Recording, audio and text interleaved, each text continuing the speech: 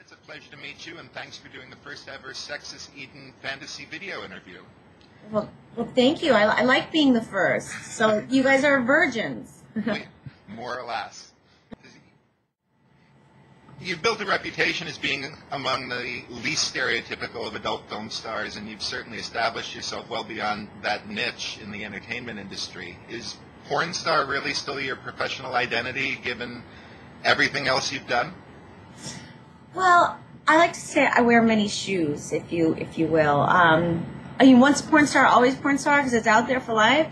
But I really have tried to find a way to leverage my name and like carry on a legacy as Savanna Samson and so many other things, like my wine company.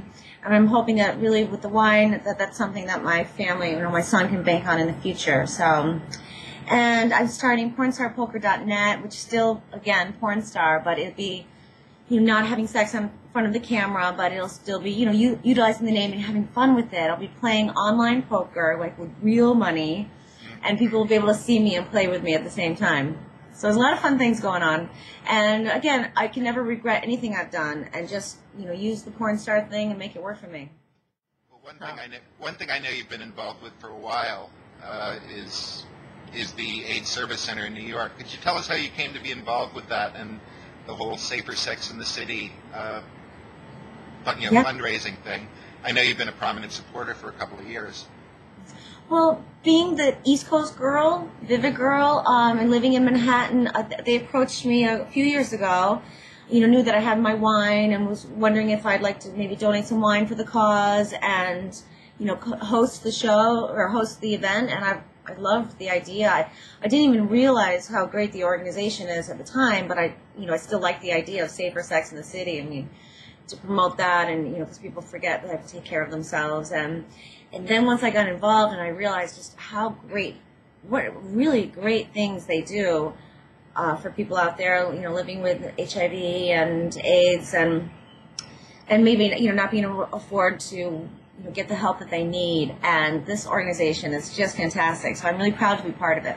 And this year is going to be a lot of fun at the party event, and it's on the 24th, and I'll give you those details later. But I look forward to the event each year, and I'll be giving away some DVDs and just mingling with just a group of really, really great people doing wonderful things for society. So I'm really... Your personal life.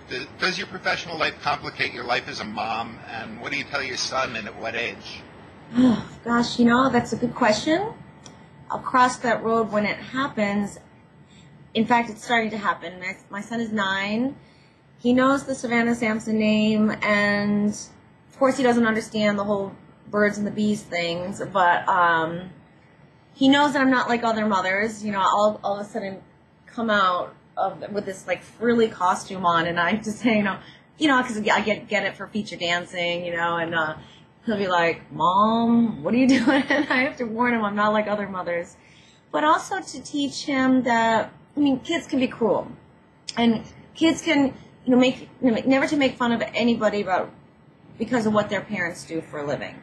And I just have to make him understand that I'm not ashamed of what I do, and if he does happen to see porn or anything like that, it's not a way to behave, and then he's got his whole life ahead of him to learn, to discover all the wonders there are about sex, and not to jump into anything before he's ready. So it's going to be a delicate situation, but I have a wooden baseball bat that says, Vivid Girl, Porn Star, Savanna Samson on it.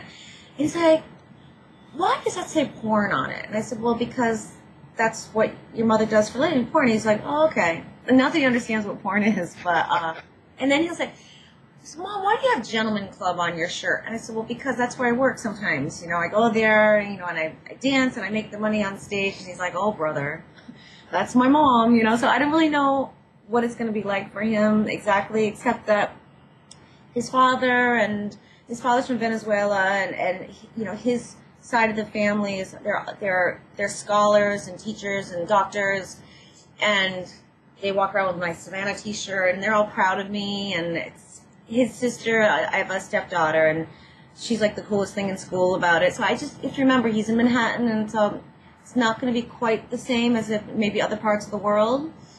But I guess the best is just to let him know I'm not ashamed of what I do, and it's I'm not going to be in front of the camera forever, and I just, have to make sure I'm there for him that he'll be able to deal. The kids are like, oh, I saw your mom last night, I'm trying to teach him little sound bites, so he'll have something to come back with, like, oh, you wish your mom was as hot as me. Some things that he'll be prepared for, little things in case that happens.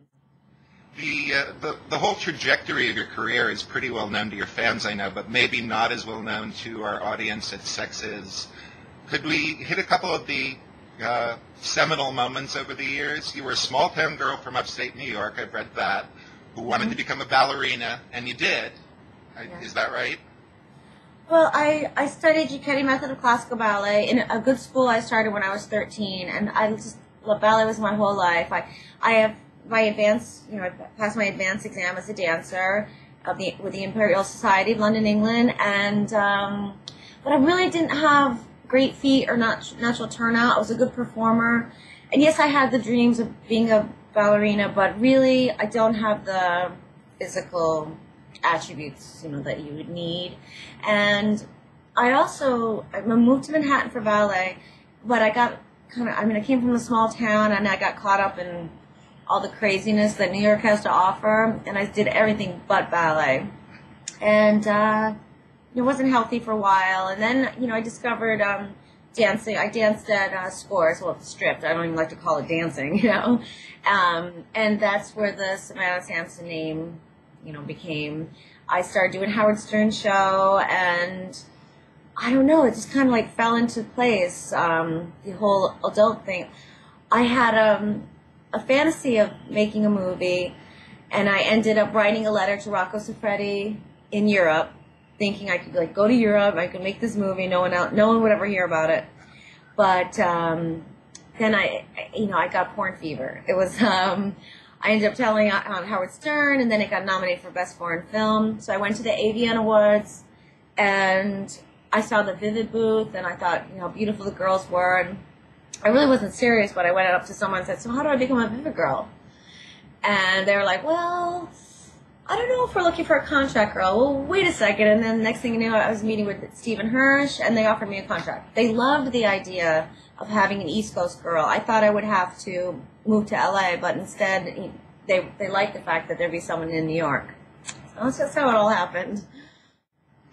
How important was your friendship with Howard Stern to your career? I've actually read, and there are all kinds of things online. You can't believe everything you read, that he introduced you to Vivid.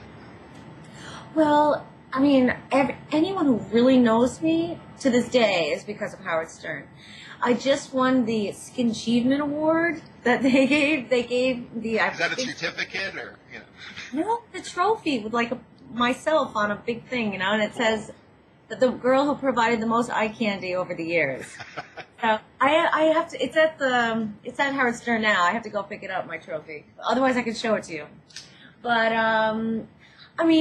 he's been really wonderful to me. I've known him, for years now, since they would have their parties at Scores, and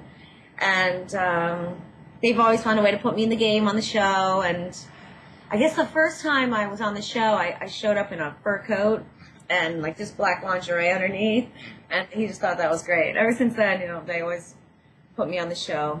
Oh, where'd you go? You disappeared. And but to this day, I think most people know, and he still talks about me every now and then on the radio or on the Sirius, I guess. Whatever it is he's on at this point. King of all media. Yeah, I just saw him I went to the Sex and the City premiere, Sex and the City 2 premiere, and I saw him there, and he was like, oh, Savannah, it's always fun to see him. Did you like the movie? It's so easy to get caught up in when you're at the premiere and everyone's hooting and hollering, and Chris Knopfler, Mr. Big sitting right in front of me, and what's not to love? Sitting with Mario Cantone, and it was just such fun. I think they overdid it a little bit with the wardrobe situation. Yeah. The whole couture and changing every few minutes in the desert. It was a little overkill with that, but of course I had so much fun in the movie, and I can't wait to see it again. Yeah.